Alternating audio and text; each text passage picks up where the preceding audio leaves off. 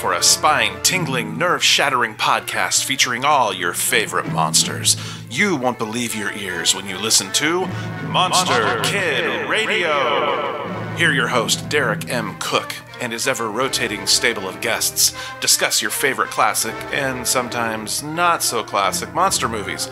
Subscribe to Monster Kid Radio through iTunes or Stitcher, or visit monsterkidradio.net before the next weekly episode of Monster Kid Radio. Go through the archives for interviews with Sarah Karloff, Victoria Price, and Joel Hodgson. Listen to discussions about movies like Creature from the Black Lagoon, Island of Terror, and King Kong. And don't forget convention coverage from Monster Bash and the H.P. Lovecraft Film Festival. Classic monsters, modern talk, and the head of Rondo Hatton, only on Monster Kid Radio! Black Clock Audio Tales is brought to you by BunnySlippers.com and Found Item Clothing.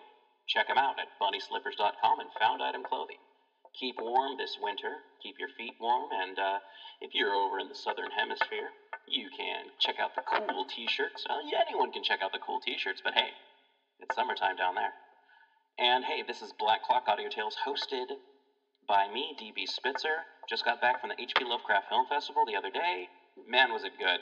Listen for an upcoming episode about the H.P. Lovecraft Film Festival from The People's Guide to the Cthulhu Mythos, the other show that's on this podcast feed. And hey, check it out. We're going to have a new show coming up. It's not going to stay on this podcast feed, but we're going to feature it on this podcast feed at first. It's called Articulate Warbling, or that's not ranting, that's articulate warbling, with past guest Zach Ferguson, author.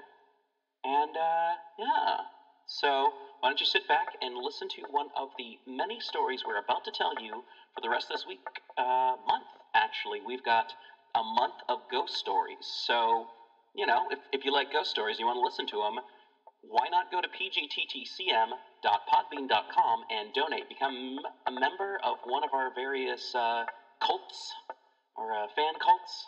We've got the t-shirt cult, we've got the beer cult, we've got the advert cult, and then we've got the spectral cult for people who just want their names and just want to donate $1 a month. I mean, hey, that's pretty cool. And you can always check us out at PGttCM.com, PGttCM.podbean.com. We're on Facebook. We're on Stitcher. I think we're on Spotify. We are on Instagram, and we are on Twitter, even though I don't really use it. Thank you so much, and hey, ghost stories, rate, review, subscribe. Recording by Kirk Ziegler, Lake Placid, Florida. 30 Ghost Stories by various authors. Story 1, The Filleted Hand, by Guy de Maupassant. One evening about 8 months ago I met with some college comrades at the lodgings of our friend Louis R. We drank punch and smoked, talked of literature and art, made jokes like any other company of young men. Suddenly the door flew open, and one who had been my friend since boyhood burst in like a hurricane. "Guess where I come from," he cried. "I bed on the Mabille," responded one. "No," said another, "you're too gay. You come from borrowing money, from burying a rich uncle, or from pawning your watch." "You're getting sober," cried a third, "and as you scented the punch in Louis's room, you came up here to get drunk again." "You're all wrong," he replied. "I come from P in Normandy, where I have spent 8 days, and whence I have brought one of my friends, a great criminal, whom I ask permission to present to you." With these words he drew from his pocket a long, black hand, from which the skin had been stripped. It had been severed at the wrist. Its dry and shriveled shape, and the narrow, yellowed nails, still clinging to the fingers, made it frightful to look upon.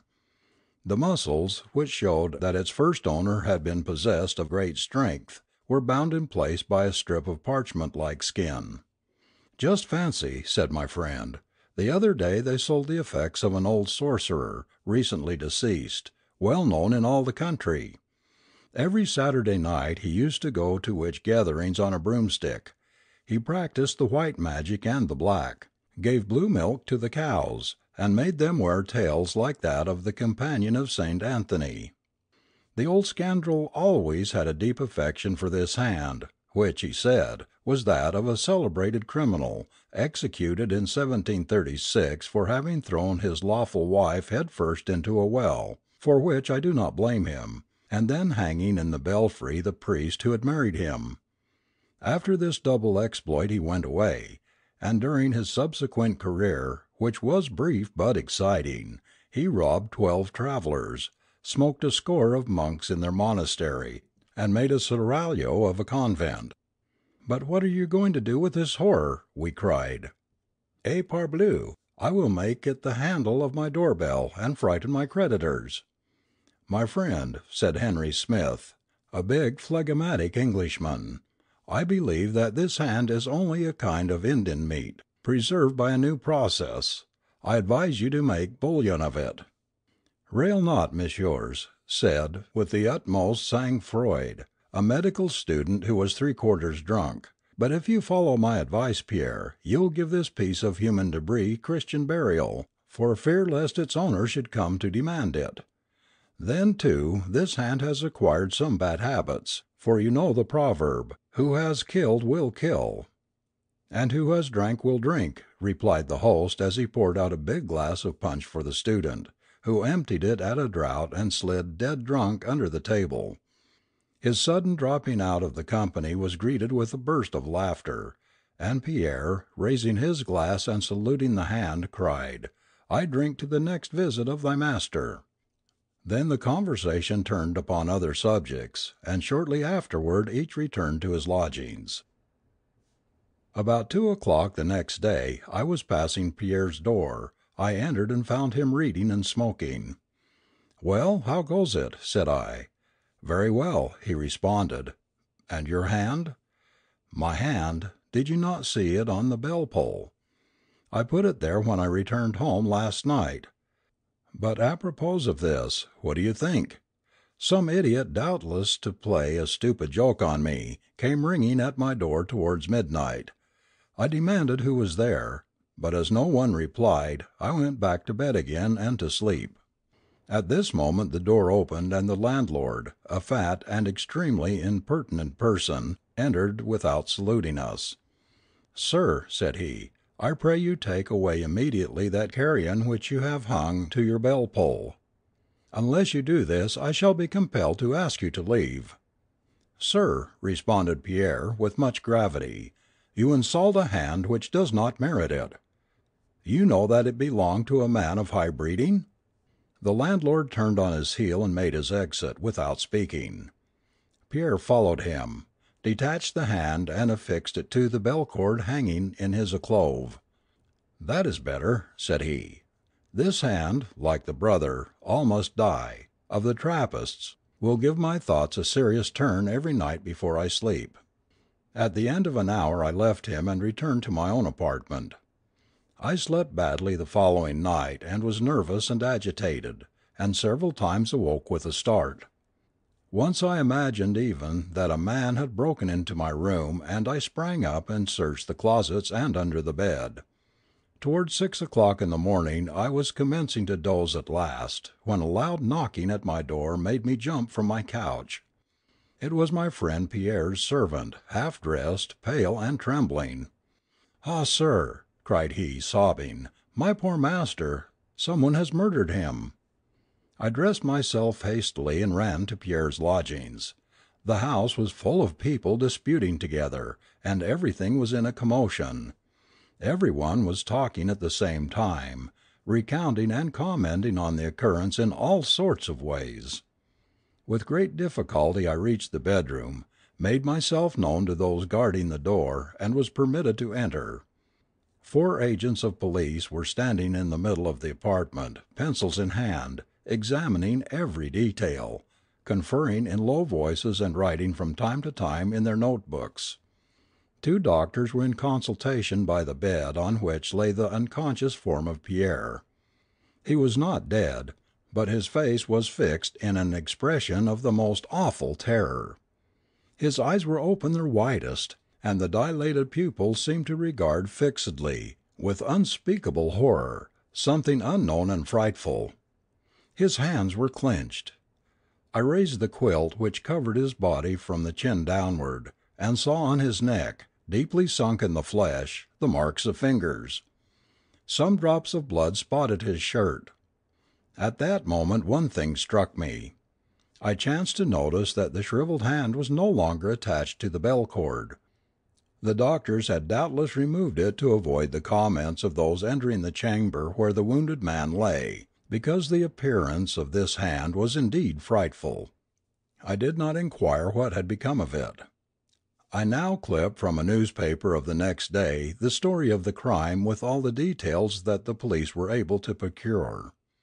A frightful attempt was made yesterday on the life of young M. Pierre B. student, who belongs to one of the best families in Normandy. He returned home about 10 o'clock in the evening, and excused his valet, Bovin, from further attendance upon him, saying that he felt fatigued and was going to bed. Towards midnight, Bovin was suddenly awakened by the furious ringing of his master's bell. He was afraid and lighted a lamp and waited. The bell was silent about a minute, then rang again with such vehemence that the domestic, mad with fright, flew from his room to awaken the concierge, who ran to summon the police, and at the end of about 15 minutes, 2 policemen forced open the door. A horrible sight met their eyes. Furniture was overturned, giving evidence of a fearful struggle between the victim and his assailant. In the middle of the room, upon his back, his body rigid, with livid face and frightfully dilated eyes, lay motionless young Pierre B., bearing upon his neck the deep imprints of 5 fingers. Dr. Bourdian was called immediately, and his report says that the aggressor must have been possessed of prodigious strength, and have had an extraordinarily thin and sinewy hand, because the fingers left in the flesh of the victims 5 holes like those from a pistol ball, and had penetrated until they almost met. There is no clue to the motive of the crime or to its perpetrator. The police are making a thorough investigation. The following appeared in the same newspaper next day. Monsieur Pierre B., the victim of the frightful assault of which we published an account yesterday, has regained consciousness after 2 hours of the most assiduous care by Dr. Bourdian. His life is not in danger, but it is strongly feared that he has lost his reason. No trace has been found of his assailant. My poor friend was indeed insane. For 7 months I visited him daily at the hospital where we had placed him, but he did not recover the light of reason. In his delirium strange words escaped him, and, like all madmen, he had one fixed idea. He believed himself continually pursued by a spectre. One day they came for me in haste, saying he was worse, and when I arrived I found him dying. For 2 hours he remained very calm. Then suddenly, rising from his bed in spite of our efforts, he cried, waving his arms as if a prey to the most awful terror, "Take it away! Take it away! It strangles me! Help! Help!" Twice he made the circuit of the room, uttering horrible screams, then fell face downward, dead. As he was an orphan, I was charged to take the body to the little village of P., in Normandy, where his parents were buried. It was the place from which he had arrived the evening he found us drinking punch in Louis Saur's room, when he had presented us the filleted hand. His body was enclosed in a lead coffin, and 4 days afterwards I walked sadly beside the old curé, who had given him his first lessons, to the little cemetery where they dug his grave. It was a beautiful day, and sunshine from a cloudless sky flooded the earth. Birds sang from the blackberry bushes where many a time when we were children we had stolen to eat the fruit. Again I saw Pierre and myself creeping along behind the hedge and slipping through the gap that we knew so well, down at the end of the little plot where they buried the poor. Again we would return to the house with cheeks and lips black with the juice of the berries we had eaten. I looked at the bushes. They were covered with fruit. Mechanically I picked some and bore it to my mouth. The curé had opened up his breviary and was muttering his prayers in a low voice. I heard at the end of the walk the spades of the gravediggers who were opening the tomb. Suddenly they called out. The Curé closed his book, and we went to see what they wished of us. They had found a coffin. In digging a stroke of the pickaxe had started the cover, and we perceived within a skeleton of unusual stature, laying on its back, its hollow eyes seeming yet to menace and defy us. I was troubled, I know not why, and almost afraid. "Hold!" cried one of the men. "Look there! One of the rascal's hands has been severed at the wrist. Ah, here it is!" And he picked up from beside the body a huge withered hand, and held it out to us. "See!" cried the other, laughing. "See how he glares at you, as if he would spring at your throat to make you give back his hand." "Go," said the Curé. "Leave the dead in peace, and close the coffin. We will make poor Pierre's grave elsewhere." The next day all was finished, and I returned to Paris, after having left 50 francs with the old Curé for masses to be said for the repose of the soul of him whose sepulchre we had troubled. End of Story 1. The Parlor Car Ghost. All draped with blue denim, the seaside cottage of my friend, Sarah Pine. She asked me to go there with her when she opened to have it set in order for the summer. She confessed she felt a trifle nervous at the idea of entering it alone. And I'm always ready for an excursion. So much blue denim rather surprised me, because blue is not complimentary to Sarah's complexion. She always wears some shade of red by preference. She perceived my wonder. She is very near-sighted, and therefore sees everything by some sort of sixth sense. "You do not like my portieres and curtains and table covers," she said. "Neither do I, but I did it to accommodate. And now he rests well in his grave, I hope." "Whose grave, for pity's sake?" "Mr. J. Billington Price's." "And who is he? He doesn't sound interesting." "Then I will tell you about him," said Sarah, taking a seat directly in front of one of those curtains. "Last autumn I was leaving this place for New York, traveling on the fast express train known as the Flying Yankee. Of course, I thought of the Flying Dutchman and Wagner's musical setting of the uncanny legend, and how different things are in these days of steam, etc. Then I looked out of the window at the landscape, the horizon that seemed to wheel in a great curve as the train sped on. Every now and then I had an impression at the tail of the eye that a man was sitting in a chair 3 or 4 numbers in front of me on the opposite side of the car. Each time that I saw this shape I looked at the chair and ascertained that it was unoccupied. But it was an odd trick of vision. I raised my lorgnette, and the chair showed emptier than before. There was nobody in it, certainly. But the more I knew that it was vacant, the more plainly I saw the man. Always with the corner of my eye. It made me nervous. When passengers entered the car I dreaded lest they might take that seat. What would happen if they should? A bag was put in the chair. That made me uncomfortable. The bag was removed at the next station. Then a baby was placed in the seat. It began to laugh as though someone had gently tickled it. There was something odd about that chair. 13 was its number. When I looked away from it the impression was strong upon me that some person sitting there was watching me. Really, it would not do to humour such fancies. So I touched the electric button, asked the porter to bring me a table, and taking from my bag a pack of cards, proceeded to divert myself with a game of patience. I was puzzling where to put a 7 of spades. "Where can it go?" I murmured to myself. A voice behind me prompted, "Play the 4 of diamonds on the 5, and you can do it." I started. The only occupants of the car besides me were a bridal couple, a mother with 3 little children, and a typical preacher of one of the straightest sects. Who had spoken? "Play up the 4, madam," repeated this voice. I looked fearfully over my shoulder. At first I saw a bluish cloud, like cigar smoke, but inodorous. Then the vision cleared, and I saw a young man whom I knew by a subtle intuition to be the occupant. seen and not seen, of chair number 13. Evidently he was a traveling salesman, and a ghost. Of course, a drummer's ghost sounds ridiculous, they're so extremely alive.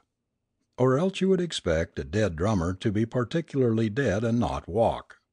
This was a most commonplace looking ghost, cordial, pushing, businesslike. At the same time his face had an expression of utter despair and horror, which made him still more preposterous. Of course it is not nice to let a stranger speak to one, even on so impersonal a topic as a 4 of diamonds. But a ghost, there can't be any rule of etiquette about talking with a ghost. My dear, it was dreadful.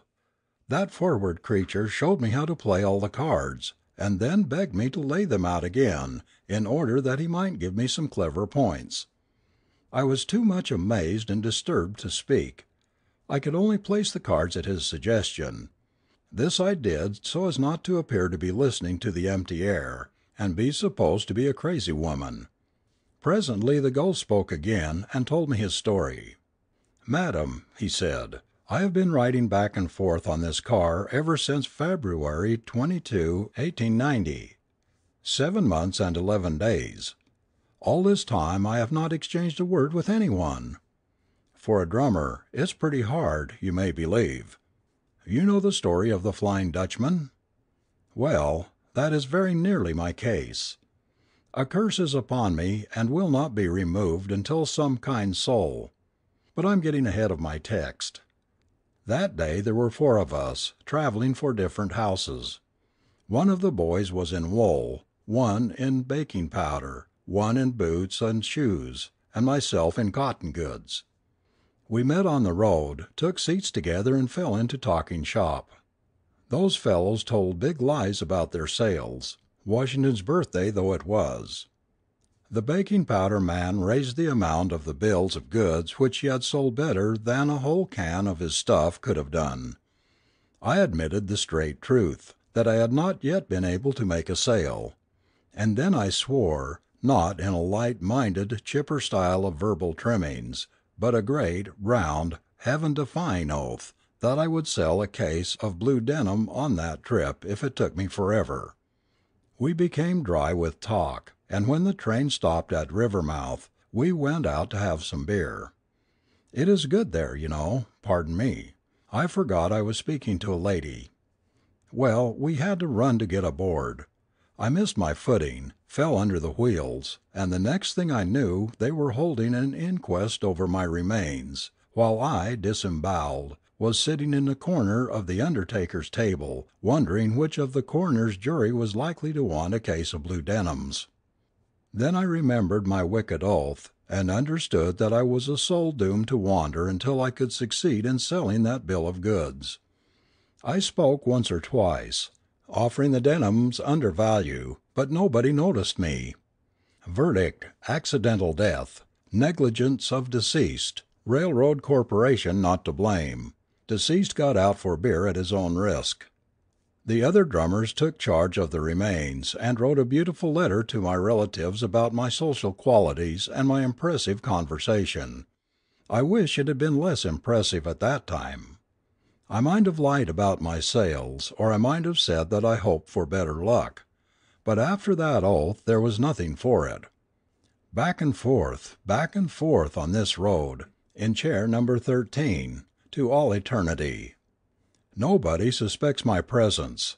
They sit on my knees. I'm playing in luck when it is a nice baby as it was this afternoon. They pile wraps, bags, even railway literature on me. They play cards under my nose, and what duffers some of them are. You, madam, are the first person who has perceived me, and therefore I venture to speak to you, meaning no offence. I can see that you are sorry for me. Now, if you recall the story of the Flying Dutchman, he was saved by the charity of a good woman. In fact, Senta married him. Now I'm not asking anything of that size. I see that you wear a wedding ring, and no doubt you make some man's happiness. I wasn't a marrying man myself, and naturally I'm not a marrying ghost. And that has nothing to do with the matter anyway. But if you could, I don't suppose you would have any use for them, but if you were disposed to do a good turn, solid Christian charity, I should be everlastingly grateful, and you may have that case of denim at $72.50. And that quality is quoted today at $80. Does it go, madam?" The speech of the poor ghost was not very eloquent, but his eyes had an intense, eager glare, which was terrible. Something, pity, fear, I do not know what, compelled me. I decided to do without that white and gold evening cloak. Instead, I gave $72.50 to the ghost and took from him a receipt for the sum, signed J. Billington Price. Then he smiled contentedly, thanked me with emotion, and returned to chair number 13. Several times on the journey, although I did not perceive him again, I felt dazed. When the train arrived at New York, and I, with the other passengers, dismounted, it seemed to me that a strong hand passed under my elbow, steadying me down the steps. As I walked the length of the station, my bag, not heavy at any time, appeared to become weightless. I believe that the parlor car ghost walked beside me, carrying the bag, whose handle still remained in my other hand. Indeed, once or twice I thought I felt the touch of cold fingers against mine. Since then I have no reason to suppose that the poor ghost is not at rest. I hope he is. But I never expected nor wished for the blue denims. The next day, however, a dray belonging to a great wholesale house backed up to our door and delivered a case of denims, with a receipted bill for the same. What was I to do? I could not go about selling blue denims. I could not give them away without exciting comment. So I furnished the cottage with them, and you know the effect on my complexion. Pity me, dear, and credit me, frivolous woman as I am, with having saved a soul at the expense of my own vanity. My story is told. What do you think about it? End of Story 2.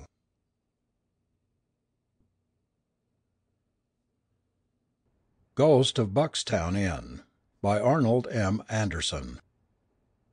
Several travel-worn drummers sat in the lobby exchanging yarns. It was Rodney Green's turn, and he looked wise and began his tale. I don't claim, by any means, that the belief in ghosts is a general thing in Arkansas, but I do say that I had an experience out there a few years ago. It was late in the fall, and I happened to be in the village of Buckstown, which desecrates a very limited portion of the state. The town is as small and dirty a place as I ever saw, and the Buckstown Inn was not much above the general character of the place. The region is inhabited by natives who still cling to all sorts of foolish superstitions. The inn, in the antebellum days, was kept by one who was said to be the meanest and most crabbed of mortals. The old demon was as miserly as he was mean, and all his narrow life he hoarded his filthy lucre with fiendish greed. Report had it also that he had even murdered his patrons in their beds for their money. What the facts actually were, I don't know, but even so to this day the old inn is held in suspicion. A lingering effect of former horrors still clouds its memory. The present proprietor, Bunk Watson, his real name is Bunker, I believe, is an altogether different sort of chap, a Southern style, in fact, one of those shiftless, heedless, happy-go-lucky mortals who love strong whiskey, and who chews an enormous quid of black tobacco and smokes a corncob pipe at the same time. When the former keeper shuffled off, his property fell to a distant relative, the present keeper, who, with his family, immediately moved in from a neighboring hamlet and took possession. It was well known that the old proprietor had accumulated considerable wealth during his sojourn among the living, but all efforts to discover any treasure upon the premises had failed, and now the idea of ever finding it was practically given up. As far as Bunk was concerned, the matter troubled him little. He had a hard-working wife who ran things the best she could under the circumstances, and saw that his meals were forthcoming at their respective intervals. What more could he wish? Why should he care if there was a treasure buried upon his place? Indeed, it would have been a sore puzzle for him to know what to do with a fortune unless perhaps his wife came to his aid. Among the stories that hovered in the history of the Buckstown Inn was one which involved a ghost. In the room where the former keeper had died peculiar noises were heard at unearthly hours, sighing, moaning, and in fact all the other indications which point to the existence of ghosts were said to be present. On account of this the chamber had long since been abandoned. I listened with keen interest to the wonderful tales about the haunted rooms, and then suddenly resolved to investigate, to sleep in that chamber that very night and see for myself all that was to be seen. I told Buck of my purpose. He shook his head, shrugged his shoulders, but instead of warning me and offering a flood of protests, as I expected, he merely took his pipe from his mouth, let fly a quart or so of yellowish juice from between a pair of brown-stained lips, and, opening one corner of his wide mouth, lazily called out, "Jane." His wife appeared, and he intimated that I should settle the matter with the old woman. The prospect of a fee persuaded the wife, and off she went to arrange for my bed in that ill-fated room. At 9 o'clock that evening I bid the family good night, took my candle, ascended the rickety stairs, and entered the chamber of horrors. The atmosphere was heavy, and had a peculiar odour that was not at all pleasing. However, I latched the door and was soon in bed. Having propped myself up with pillows, I was prepared to await the coming of the ghost. Overhead the dusty rafters, which once had experienced the sensation of being whitewashed, but were now a dirty yellowish colour, were hung with a fantastic array of cobwebs.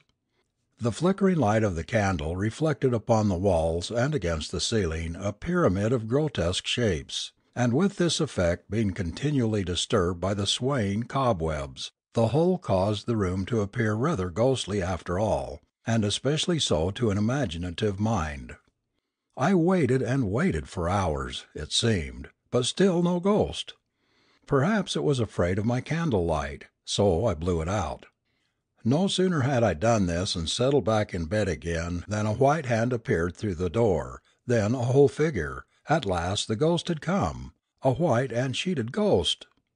It had come right through the door, although it was locked, and now advanced toward the bed. Raising its long white arm, it pointed a bony finger at me, and then commanded, "Come with me." Thereupon it turned from the door, while instantly I jumped out of bed to follow. Some unseen power compelled me to obey. The door flew open, and the ghost led me down the stairs, through long halls into the cellar, through mysterious underground corridors, upstairs again, in and out rooms which I never dreamed were to be found in that old rambling inn. Finally, through a small door in the rear, we left the house. I was in my sleeping garments, but no matter, I had to follow. The white form, with a slow and measured tread and as silent as death, led the way into the orchard. There, under a tree at the farther end, it pointed to the ground, and in the same ghostly tones before used, said, "Here you will find a great treasure buried." Then the ghost disappeared, and I saw it no more. I stood dazed and trembling. Upon recovering my wits, I started to dig, but the chill of the night air and the scantiness of my night robes made such labour impracticable. So I decided to leave some mark to identify the place, and come round again at daybreak. I reached up and broke off a limb. Overcome with my night's exertions, I slept the next morning until a loud rapping on my door and a croaking voice warned me that it was noon. I had intended to leave Buckstown Inn that day, but prompted by curiosity and anxious to investigate, I unpacked my gripsack for a comfortable stay. You must understand that this was my first experience with a ghost, and I feared I might never see another. At breakfast my lady waited on me in silence, though once I detected her eyes following me with a peculiar expression. She wanted to ask me how I enjoyed the night, but I would not gratify her by volunteering a word. My host was more outspoken. "Reckon you didn't get much sleep," said he, with a queer smile. "Did you hear anything?" I asked. "Well, I did, yes," he said, with a drawl. "But you didn't disturb me any. I knew you'd have trouble when you went into that room to sleep." That afternoon I slipped out to the tree. But to my amazement I found that the twig I had broken from the branches was gone. Finally I found under the lower trunk of an apple tree an open place from which a small branch had evidently been wrested. But on looking further, I discovered that every apple tree in the orchard had been similarly disfigured. "More mysterious than ever," I said, "but to-night shall decide." That night I pleaded weariness, which no one seemed inclined to question, and sought my couch earlier. "Goin' ter try it again?" asked my host. "Yes, and I'll stay all winter, but what I'll get even with that ghost," I said. That night I kept the candle burning until midnight, when I blew it out. Instantly the room was flooded with a soft light, and at the foot of the bed stood my ghost, the identical ghost of last night. Again the bony finger beckoned, and a sepulchral voice whispered, "Follow me." I sprang from the bed, but the figure darted ahead of me. It flew through the doorway and down the stairs, and I after it. At the foot of the stairs an unseen hand reached forward and caught my foot, and I fell sprawling headlong. But in a second I was on my feet and pursuing the ghost. It had gained on me a few yards, but I was quicker, and just as we reached the outside door I nearly touched its robes. They sent a chill through my frame, and I nearly gave up the pursuit. As it passed through the doorway, it turned and gave me one look, and I caught the same malignant light in its eyes that I remembered from the night before. In the open orchard I felt sure I could catch it. But my ghost had no intention of allowing me any such opportunity. To my disgust, it darted backward and into the house, slamming the door in my face. In my frenzy of fear and chagrin, I threw myself against the oaken door with such force that its rusty old hinges yielded, and I landed in the big front room of the inn, just in time to see the white skirts of the ghost flit up the stairs. Upstairs I flew after it, and into an old chamber. There, huddled in a corner, I saw it. In the minute's delay it had secured a lighted candle, and as I entered, it advanced to daunt me with bony arm upraised to a great height. "Caught!" I cried, throwing my arms around the figure, and I made the acquaintance of a real live ghost.